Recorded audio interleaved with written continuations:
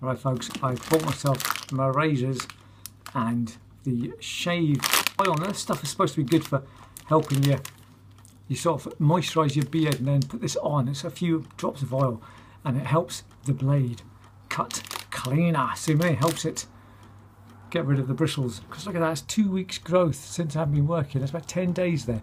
But look, it's going that sort of grey. It's got a bit itchy down here. So I don't grow a very good beard. And look, that's where I cut myself, where I burnt myself. And as you can see, no hair grows there, man. Look, have a close up.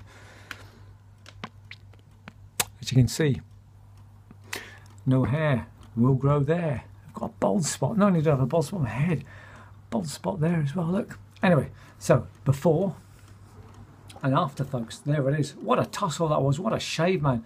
Took 3 blades. The first one kind of just got all clogged up and everything. The hair was everywhere. It was a disaster.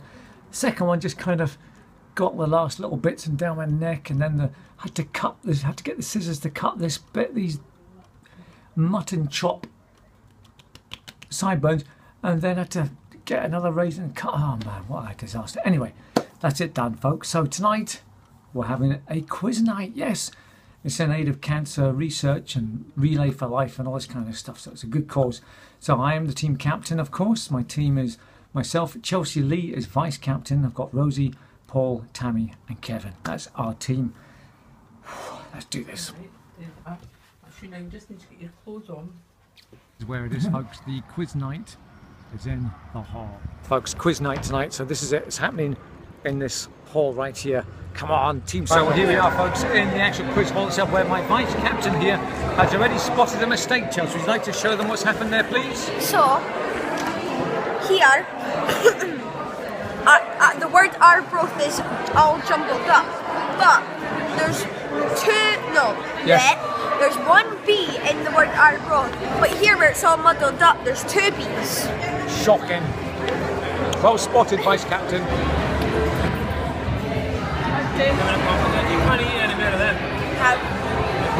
Team sonotbored.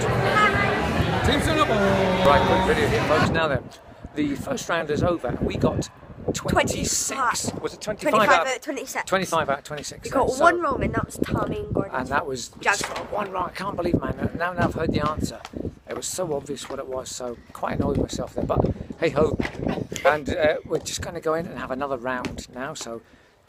Team, we had a What did you get? 25. We got one wrong. Oh, just... you're joking, about 17. Oh dear. Oh, we're a bit of chance. Next is Family Fortune. Yes. Round 2. So we've had a vote, and a vote of confidence, and I am still the captain. And I'm still vice, and then Paul's vice. Vice. Excellent. Right, let's go and do Grab this. a Right, folks, here we go then.